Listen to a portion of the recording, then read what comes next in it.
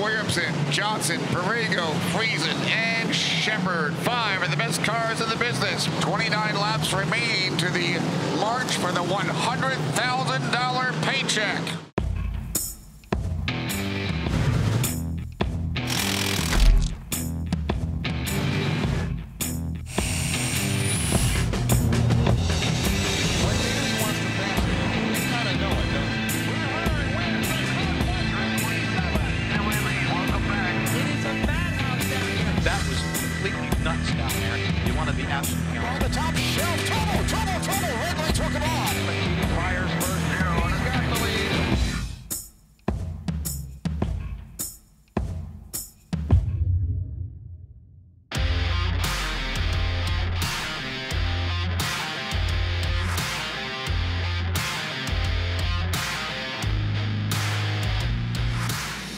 "100 years has produced many memories and iconic moments for Orange County Fair Speedway.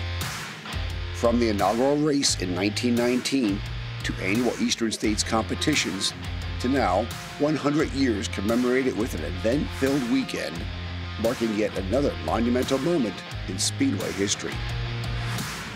Kicking off the Centennial celebration, the Speedway hosted an evening with Tim McGraw, who performed in front of thousands of locals and race fans, bringing back big-name concerts to the venue for the first time in nearly 2 decades.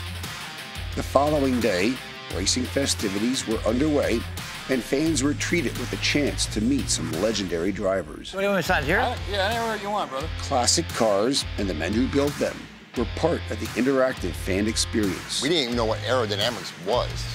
I mean, we had the bodies on, we had these skinny wings, and yeah, maybe they had a little bit of angle to them, but I think my brother was the first generic body to go across the line. Evolving times and advances in technology have changed racing, but a fast car is only as good as the person behind the wheel. And with the Super Dirt Series in town that night, fans were treated to some of the best wheelmen. The pits were packed and competition drew top drivers from around the country and Canada, eager to test the new surface. Leading the field from his 3rd-place starting spot, Matt Shepard picked up his 2nd win at Orange County Fair Speedway with a dominant performance. You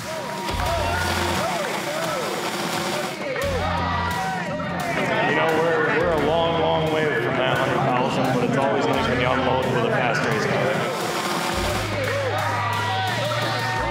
Some of the first out-of-town drivers were back on the scene in Middletown and reconnecting with fans from then and now. Reminiscing and sharing stories from the good old days, Big Florida 3 offered opinions on everything from racing to life. That's before when they didn't have no lights down the back straightaways. If you went off the back straight, that's why they threw all the beer cans and stuff down there on the back straightaways, and you was in the beer cans flying all over the place. Being the best is never a cut and dry answer. With so much to factor in and the greatest of all-time title at stake, the Orange County faithful voted their #1. Orange County Fair Speedway, greatest driver of all times as voted on by the fans. How about Brett Hearn? Brett Hearn! Wow! I'll tell you what. Well, one of the things, when I was in the hospital in intensive care, one of the people who stopped by to see me was Brett Hearn. And I'll always remember that. But I think if the whole world was racing people, we wouldn't have any troubles in the world. Brett the Jet headed straight to the pits to prep for what he does best. Lighting up the action, Anthony Borrego, Billy Dunn, and Stuart Friesen took turns leading the 80-lap Friday night feature. But building on his recent track record, Super Matt Shepard found his way to the front and never let up. Here he comes, winning the 2nd night of competition, Super Matt Shepard.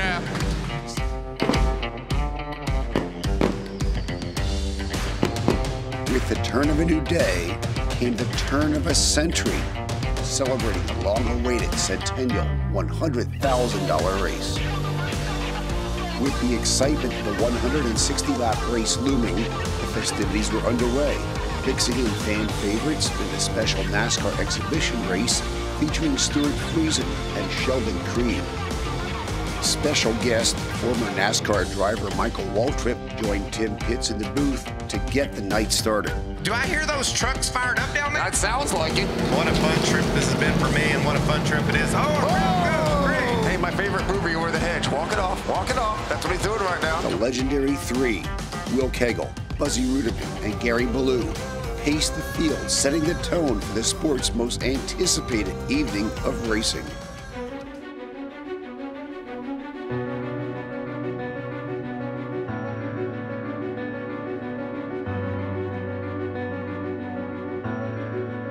Ladies and gentlemen, start your engines!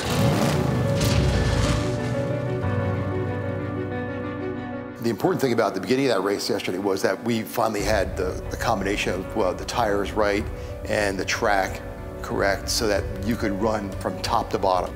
Incredibly fun, and it produced some great racing early. It was as crazy as you'd ever won a $100,000 to win race.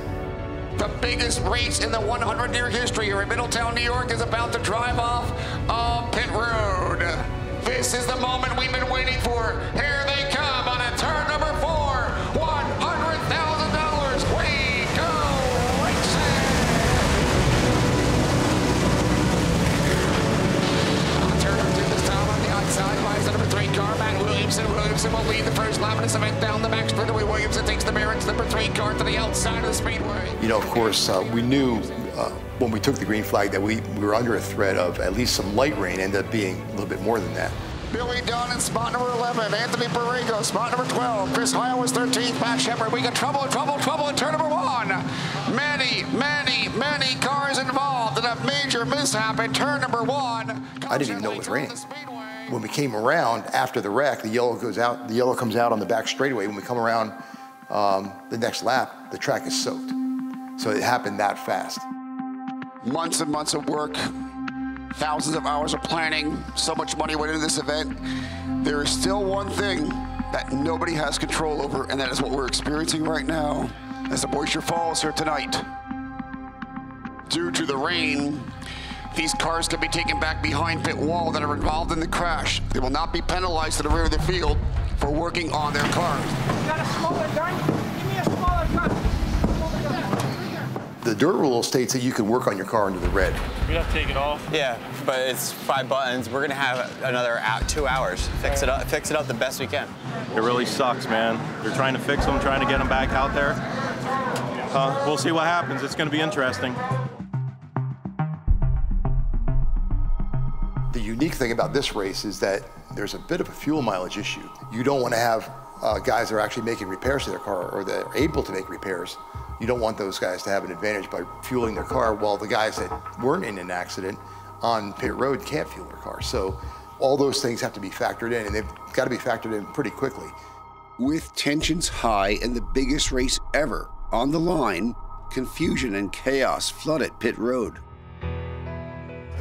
You announced over the loudspeaker that if you were in a wreck, you could go behind the wall and fix your car without penalty. So that's what I did. Before you go on the track, you gotta let us do air pressure at the minimum.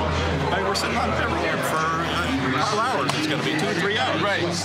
Right now we're contemplating on where we're gonna start the race because some guys got crashed in the wreck. You know, from here they're just trying to decide what's going to be the best way to go.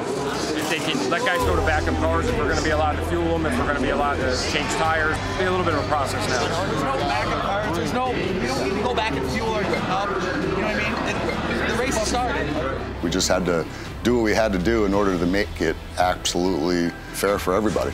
I think sometimes in circumstances like that, you've got to make a decision and live with it. The decision was made that if you do work on your car, you're welcome back out to the speedway, but you must start behind any car that did not go behind pit wall to work on your car.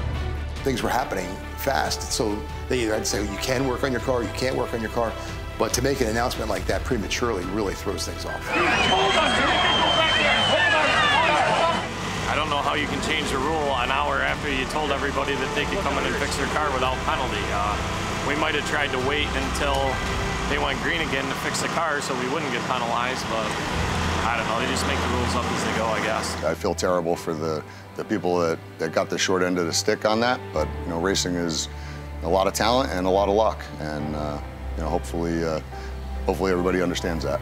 As the clouds settled and the storm blew over, clear skies gave way to Middletown's best night of racing. Quickly, the track has dried off beautifully, and they are back to racing speeds. Matt Williamson is your leader. Billy Decker is second. J.D. Johnson rides the number 3 spot. Hearn fourth. Guler fifth. Stuart Friesen down to the inside. Spot number 6, and then Hearn's got a good run on the Doctor. Well, I mean, after all that stuff, I mean, I thought it was the most incredible race we've ever seen at Middletown. Without a doubt, raciest track, craziest race, back and forth, lap cars in between, outside, inside. Williamson gonna have visitors right there in the battle for spot number 1, and Stuart Friesen has made the move to the outside of the speedway. Friesen slipped up a bit. J.D. Johnson shot down to the inside. Now Johnson and Friesen side by side down the backstretch. From the back, a few drivers fought through the field. Shepard. Here comes Super Matt Shepard. Beep beep bye-bye, and now Matt Shepard in spot number 5. Higby. 11th is Jerry Higby. Higby rides the number 11 spot. Crummel. Here comes Crummel. Spade to the inside. Borrego. And Anthony Borrego is a new race leader. Borrego with a damaged race car from the rain delay accident. From last now to spot number 1. That was an baby move if we ever saw one. As the race winded down, lap position intensified, and Williamson regained his leading spot. So something gone awry on Brett Hearn's car. A $100,000 flush right now for the most winningest driver in the history of the Orange County Fair Speedway. Matt Williamson down the back straightaway. We are coming up on 2 laps to go. 2 to go this time. Wow, he hits the wall. Friesen's in the wall. That's going to be out for him. Friesen was able to come back off the concrete and drive away and still be in number 2 spot. And he goes to caution. He goes to line. With $100,000 around the corner, the green is up for grabs, and anything can happen. Oh, baby, the march to the biggest paycheck in the history of the Orange County Speedway. Here they come on turn number 4. Williamson dropped the green flag, march back up to the outside. And Williamson down the back straightaway. Shepard right there in the number 9 car, spot number 3.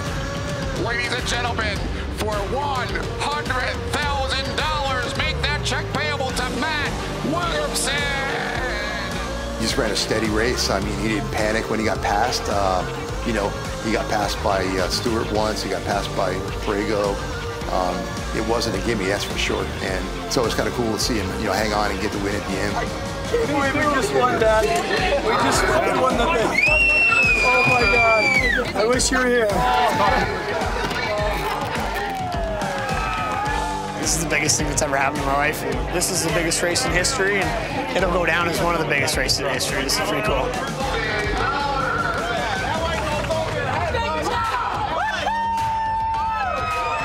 Fantastic isn't a word for it. I talked to the other day and I predicted that we'd win a race. There has never been a race that I wanted to win more than this race. From the hard clay to the grandstands to the 31st lap, countless drivers, speedway workers, families and fans have created memories that last a lifetime. As we preserve the history and celebrate the future, racing at Orange County Speedway is here to stay and has never been better. The names etched in the history books. The races painted in the minds of fans. And a legacy boasting 100 years.